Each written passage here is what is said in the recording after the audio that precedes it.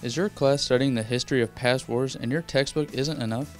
Then visit the Missouri Museum of Military History to get a more in-depth view of these historic wars. Located in Jefferson City, Missouri, visitors can stop Monday through Saturday, 10 a.m. to 4 p.m. to tour the museum. Admission is free and all ages are welcome. The museum showcases artifacts and exhibits from many wars such as World War I, World War II, Vietnam, and so much more.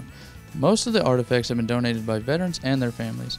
Artifacts can include uniforms, military manuals, personal book collections, photos, and so much more. Exhibits include a Sherman tank, an F-4E Phantom II aircraft, a Huey helicopter, and many more.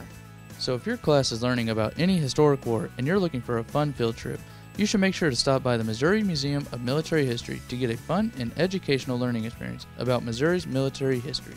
Missouri Museum of Military History, exploring history, honoring sacrifices.